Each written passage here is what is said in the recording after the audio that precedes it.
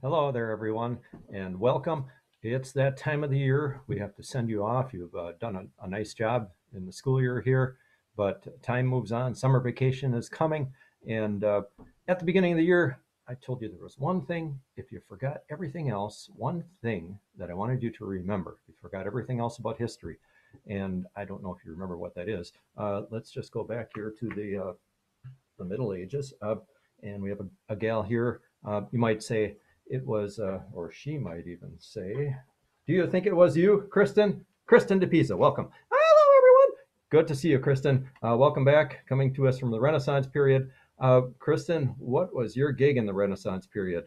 Equality for women. Equality for women. Okay, and you wanted to make sure everyone was treated equally. I'm sure you wanted that for the guys too, although the guys had a lot more rights. Was that the one thing I wanted everyone to remember? That was not it. Kristen, I'll have to have a seat over here. Thank you for joining us. Next, we move on to the Renaissance. Oh, I had the crown on here because of all the king and queen stuff at that time. This guy we have to have join us today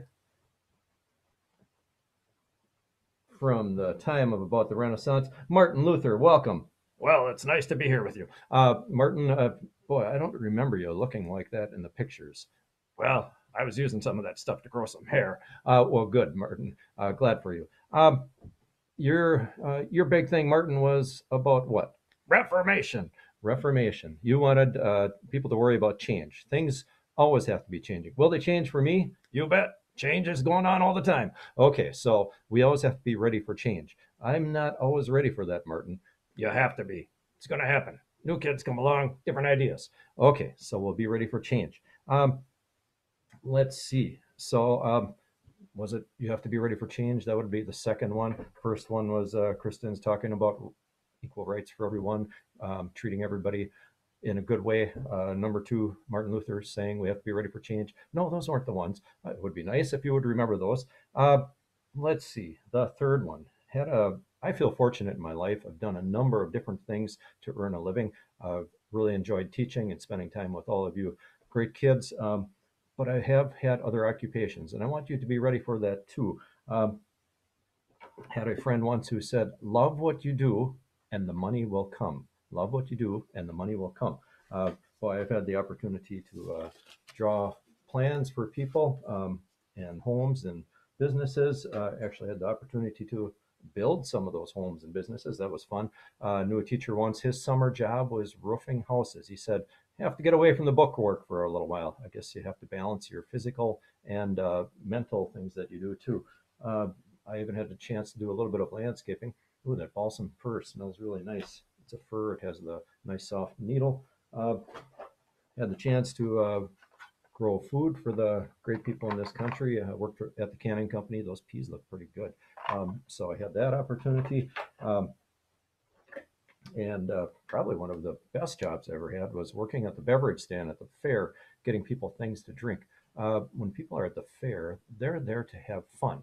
And everybody's in a good mood. I was in the shade. I was getting things for people. I had unlimited soda privileges, which was kind of nice too. But so different jobs that are available out there. I was talking to a very wise restaurant owner last night, though, and he said, "Bah, all that money stuff. You get older, you want your knees, you want your hips, so you can still ride your Harley. Things like that is what he said. It's important to take care of your body. So that would be the third thing. Love what you do, but that wasn't the one thing I told you to remember. Boy, going to that song, don't know much about history.